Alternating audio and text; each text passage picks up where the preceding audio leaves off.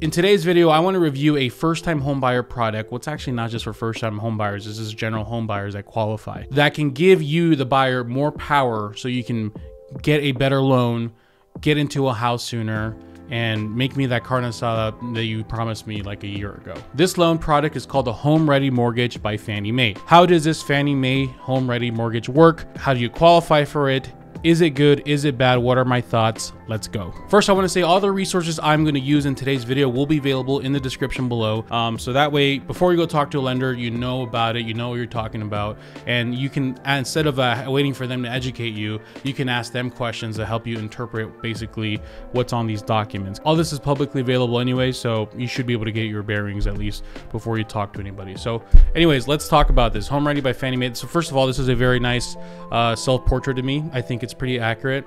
Looks just like me, just getting out of the shower, you know, just you know, getting my pump on. So let's get to it. Here's the basics of a Home Ready. So first and foremost, it says here, according to the document I'm reading right now, which once again I will share with you guys, you can qualify as low as a 620 credit score. However, with a conventional product, because this is a conventional loan, which we'll talk about the benefits and cons of that later, they can be pretty punitive based on your credit history. So if you're in the 620 to 640 range, yes, you can qualify for this loan. However, they're probably not going to give you favorable terms with no credit score, PMI, your interest rate, etc., etc. So really, I really recommend you try to be in the 680, 700 plus range. However, per the document, you can go as low as 620. So you should just have an underwriter or lender check it out to see how it works for you.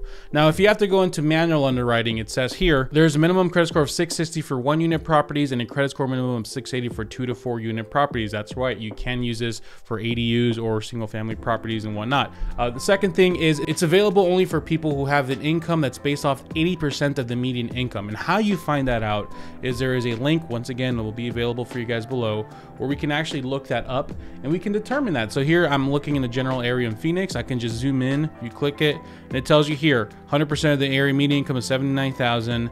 Here 80% of the loan median income, LI 63,200, and it tells you quite clearly there that is the Home Ready income limit. So as long as you make under that amount in this city, you would be able to make it work. If you're in an area that's rural or high needs rural, I believe they give you a little more, you know, incentive. So definitely worth checking you guys out if you're buying in a not so populated area. So the good thing about this loan product, it's actually a 3% down product, not a 5%. So a lot of people think with conventional, the lowest you can go is 5%. That is not the case. With this specific loan, you can go 3%. Now, however, there is a cost. The interest rate does increase slightly, I believe, but from what I've seen, it's very minimal. And you can easily be combated by a very small interest rate buy down or something along those lines. That's how it was at least last time I saw it with a client of mine. It could change, but from what I experienced, very minimal difference. The debt to income ratio is about 50%. And what I really like about this product is it allows non-occupant borrows. So for those who need a parent's help, uncle's help, a brother's, sister's help, a freaking YouTuber's help, that's right, I'm gonna start co-signing everybody's loans, so get ready.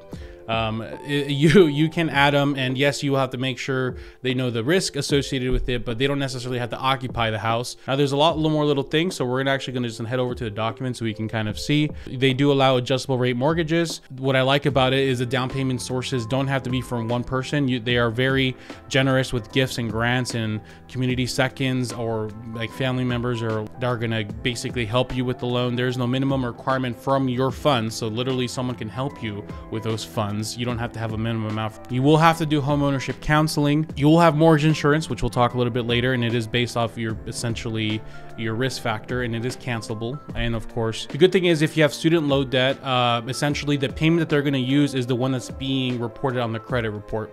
If the credit report does not identify the payment amount, the lender can either use 1% of the loan balance or a calculated payment that will fully amortize a loan. Do an interest rate buy down, a temporary one or a permanent one. I believe permanent one as well. I think a client of mine did it. I'll make sure to double check that, but you can at least do a temporary one where you put money down to temporary reduce your interest rate for a few years to help you, get started essentially. So really a lot of these things are favored towards a starter first-time home buyer, someone who's looking to buy their first house and might be in a position where they're fully 100% ready on their own, but they're getting guidance or assistance from parents who love them and give them unconditional love, because not all of us receive that, but if you do receive that, congratulations. Biggest pro of this loan, 100%, is it's conventional. I've talked about this in past, and a lot of people still are asking why is conventional way better? Well, you have a much higher success rate with conventional. It's no secret, sellers prefer conventional. It makes you appear more solid, even though it may not be the case. You're using a first-time home buyer loan, but it gives you the impression that you're a lot more. Here we're using my Phoenix market report tracker, which I track every day. And if you're interested and you're in the Phoenix market, you can go to javiervidana.com, and I think it's in the homepage. But you can see here, clear as day, we're tracking the percentages of the cash rates, conventional, VA, FHA percentage, success rates. Conventional has always maintained above 50%, only barely starting to dip under 50, 49.9, but where it says FHA, where you're like 6-7% success rate, VA is 5.8, 5.9% success rate. So even though they're starting to dip slightly, conventional is still going to give you a much better success rate to get your offer accepted, and just general be happy with your first house. The second is your PMI, or mortgage insurance, is not going to last forever. PMI is not perm. Hopefully you guys know what that means. Now with FHA, they don't require a PMI, but they require two things: an upfront mortgage insurance premium that they will either finance in the loan, so you might see your loan amount goes up higher, and of course a mortgage insurance premium that's being paid monthly. With conventional, your PMI will only last until you're at 20% loan to equity. And it does say specifically here on their actual page, 90% loan to value, countable MEI once borrower's equity reaches 20%, restrictions apply. So this is great for those who are looking to be in a long-term house where they're not going to be refinancing. Like, a lender's going to tell you just refinance every other year just because, you know, they want to make that money. But if you get into this loan and you're in it for a while, you will eventually pay that get to the point where that PMI will no longer be applicable, and you'll save that $100, $200 a month, whatever is your PMI, depending on your credit score and your risk, essentially. But of course, conventional does have its cons. Like I said earlier, they are punitive of your credit scores and basically your financial history. So this only really favors those who have decent credit. If you've made a lot of mistakes in your past, you know, you're gonna have to really consider between conventional and FHA, home ready and FHA, because the terms might not be very favorable if you are in the 620, 630, 640 range. So favors decent credit scores. You want to make sure that you're in a good, solid position.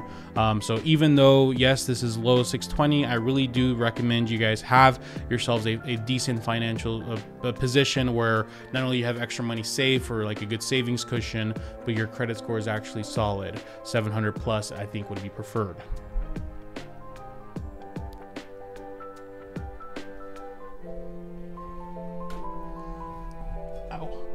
Sorry, but my foot fell asleep. I know you're looking into loans right now, but listen, you really want to make sure that you have your budget in line, you know your cash to close.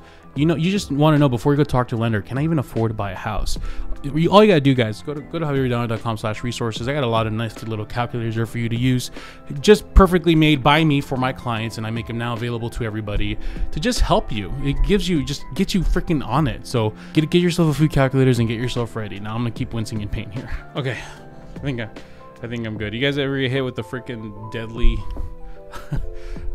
falling asleep thing? I don't know, what is it called? Anyways, so let's go over the biggest pros and cons here. Okay, so I think for sure the biggest pros and cons with Pro, which we just went over, the fact that you go conventional just gives you so much more buying, not necessarily buying power, but ability to get your offer accepted, success power, if you will.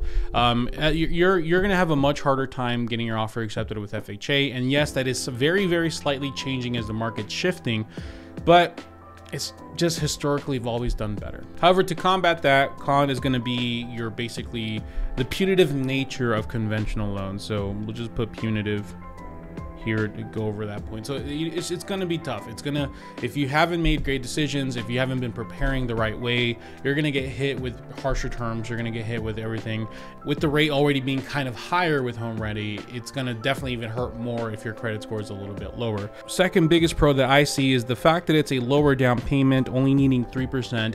It really opens up your ability. So if you have been saving 5%, you can still use 5%, but now you have those extra 2 points for closing costs. You have those extra 2 points for an interest rate buy down. You have, or just if you want to save it, whatever the case may be, you can still save 5% and still put yourself in a stronger position. Now, this means that you have to save the 5%. So that's why I always say, I think I'm starting to say this as now, your first time home buyer should have 5%. Even if you're looking to buy a 3% down payment loan, 3.5%, having that 5% just gives you more buying power and gives you more flexibility to really do what you want with the loan and have, or just have that extra security after you close. So the lower down payment gives you that power, but it requires you to have the will to make sure to save that extra 2 points. And once again, that's very privilege of me to just say, hey, just say more money. I get it, it's more difficult, but your goal, your when you're setting these financial goals, it should still be around 5% to give you that power, so it can actually be a pro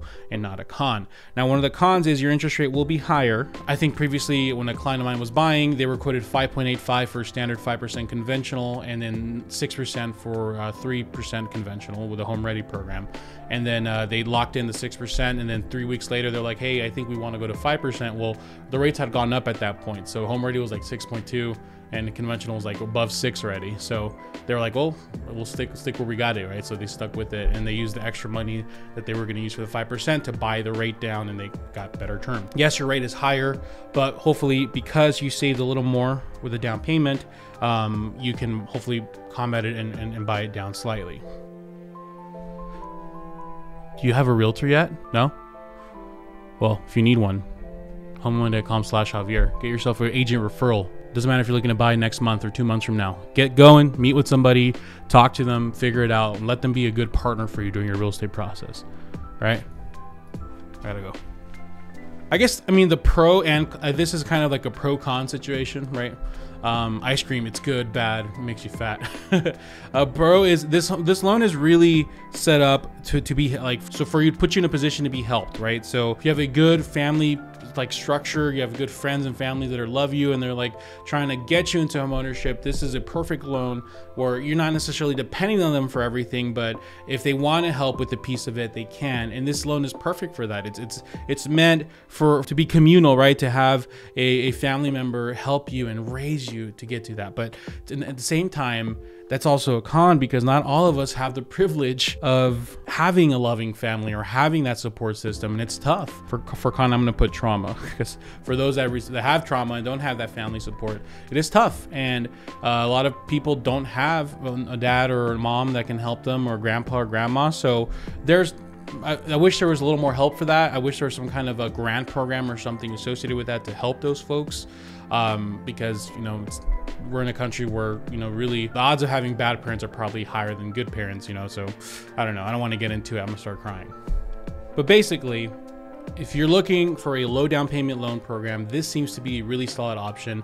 I don't see how FHA would be better than this unless your credit score is like in the low 600s. So I'm going to give this one a 2 thumbs up. I really do think if you're in a position where you're in the higher 600s or low 700s and you're considering FHA or conventional and you don't have the 5 or 10%, this is something that you really need to look into. I think it's available to most lenders, or at least local lenders. If your bank doesn't provide one, you might want to talk to a mortgage banker or lender. I would love to hear if any of you guys have any feedback. Maybe you got to shop around and you saw the ins and outs of the loan versus the other one. If you end up using it or not using it, we'd love to hear in the comment section to help any future people decide if they should use it or not. Thank you guys so much. I appreciate your time. Make it a good day.